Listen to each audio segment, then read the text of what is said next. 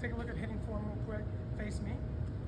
I like to start with the cut shot because the cut shot is like one of the most, it's the most dangerous shot on the court. This was the most effective shot on the court, but the cut shot is the most dangerous shot on the court. Now, I want you to steal this and start off every time you practice, either by yourself or with a partner. So I'm looking for consistency in these three things. Number one, where the toss is falling. Number two, arm work. I want your arms, your guide arm up, your hitting arm up, and kind of gooseneck. So as you open and close, your left arm never comes down.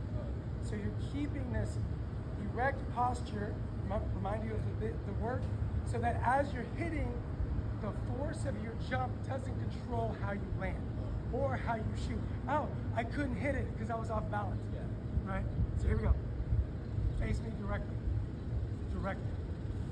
Hips, nose, and toes to your target.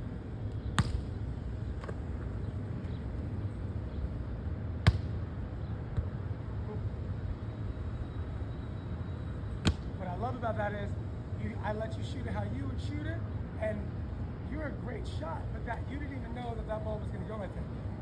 That's case in point that we need to tighten up the form. So, two-handed toss for me, please. You're going to be able to do this, but it's not a consistent motion. Two-handed toss. Exactly my point. Grab a ball.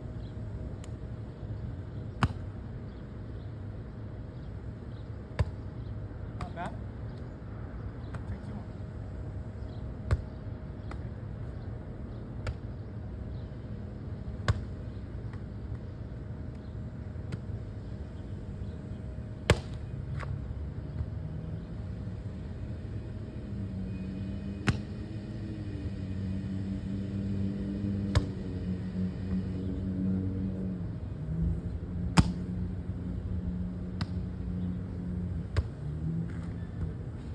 Give me the ball, please. Toss me one. Now, just because you and I are visual learners and we got to understand it, we got to see it to understand it. Your numbers just now, you hit the zone 4 out of 10, okay? With 5 of them being out of bounds altogether or not in play, okay? So watch my number. Face me directly. There we go. Here's my number, okay? Not warm, we're just doing it. 1 for 1. 2 for 2.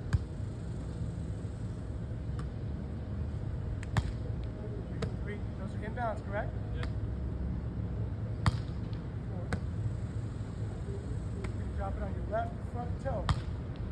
Just kidding. So you get the point, right? Yeah. So the idea is my form better than yours? No. I'm just doing the same thing each time. So find one that works. Listen to me. Toss. Leave your arms high. Stop dropping out here because this takes a 5'9" guy, 5'10" guy, and makes him 5'6". This makes you 6'3" because very few people reach on every shot. So practice reaching. Face me. I keep looking at your feet. You keep wanting to face over there, and that tells me you don't ever shoot this shot. You've got to learn how to use the entire court. Look at me. Turn your toes towards me. Toes towards me. No, you're ahead of me. Yep. Stay with me. Toes towards me. No, you're ahead of me. There you go. Understand me? You see the concept?